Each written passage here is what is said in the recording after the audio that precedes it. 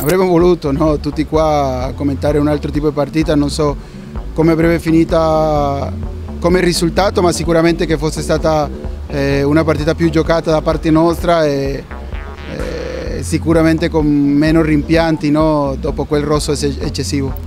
Veramente non ho visto la giocata ancora del rosso a Remo.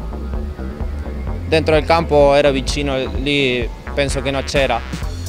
Se non c'era è brutto rovinare una partita così, perché con un uomo in meno sicuramente la partita è stata dura.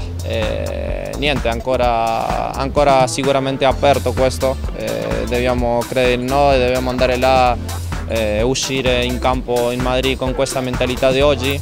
Sì, per come sono andate le cose, per come ci siamo giocati la partita, ci meritavamo almeno il pareggio, perché fare una partita così per adesso non so 70 minuti in 10 uomini contro una delle squadre più forti del mondo e non riuscire praticamente, loro non sono riusciti praticamente a costruire niente, a essere pericolosi se non in 2 azioni, questo ci fa rammaricare un po', però è andata così, andremo a giocarcela lì a Madrid. Yeah, it was really difficult. We knew it would be a tough game, and especially after the decision with the red card after 17 minutes, it made it even more difficult for us. But I would say it was a really great performance from the team. We never gave up, we never stopped running. We kept fighting until the end.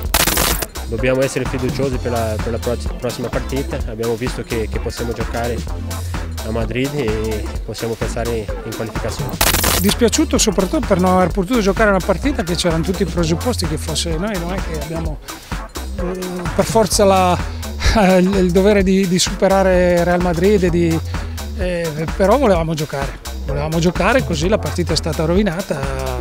Poi i ragazzi sono stati bravissimi, anche la beffa un po' del gol finale, se no era giusto portare almeno il pareggio. Niente, adesso ci riprepariamo per le prossime.